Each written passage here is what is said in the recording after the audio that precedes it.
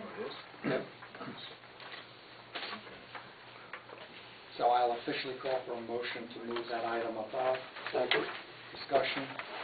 All those in favor signify by saying aye. Aye.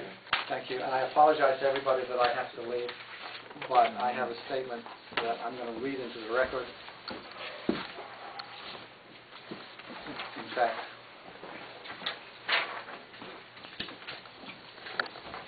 bear with me. I'm going to read into the record a statement from myself as chairman. We need to grab Ted.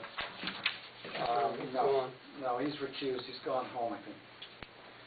As a result of a huge amount of misinformation being circulated relating to the issue of public disclosure of documents and the recent incidences of unacceptably bad behavior at zoning commission meetings, I've prepared this statement in an attempt to clarify and place on record an explanation of recent actions by me and also by Commissioner Clark, and of allegations of violations of FOI statutes.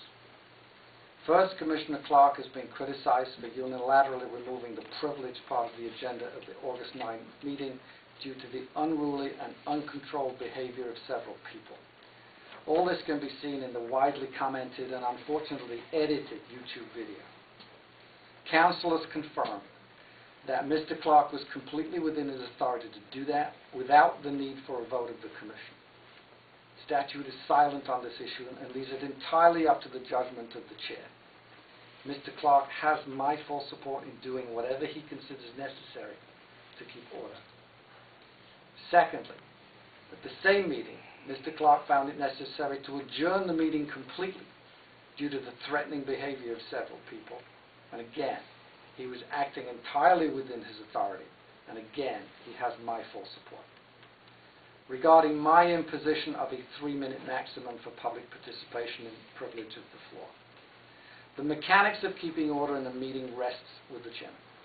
There's no requirement, either under statute or under rules of order, or any regulation that requires a vote to be taken before instituting such a time limit. However, it's not my intent to stifle public comment, and I clearly stated that this would apply to each time a participant spoke, and that the opportunity for anyone to make supplemental statements after others have had the opportunity to speak would be granted.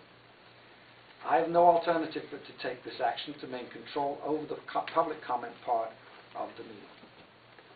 Regarding attorney-client privilege communications. From time to time, the Commission requests input from its attorneys and receives responses under confidential cover regarding current and proposed regulation as well as guidance on proceedings. The ability to solicit and consider legal advice under confidential cover is an essential tool for the effective performance of the Commission's function. Such attorney-client correspondence is not subject to freedom of information release under state statute. The FOI statutes have been mischaracterized and wrongly interpreted by those who think the attorney-client communication is subject to publication under FOI. The statutes specifically exclude the release of such correspondence. Respectfully, Martin Overton, Chair. And I apologize that on that note, I have to hand over to Vice Chairman Clark, who will seek some of the amendment. Thanks. I disagree with part of this. The statement you said that Mr. Clark removed it because of people who were acting badly. He removed it before anybody said anything. Take it up through the chairman.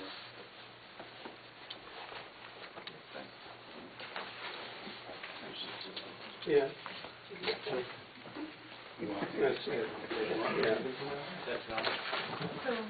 You're in, right? Yeah, we're 3N, and I think you were... I was out. You're out. You're back in. Okay, so you're seating Everybody. alternate month.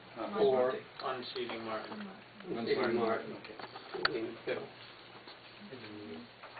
Okay.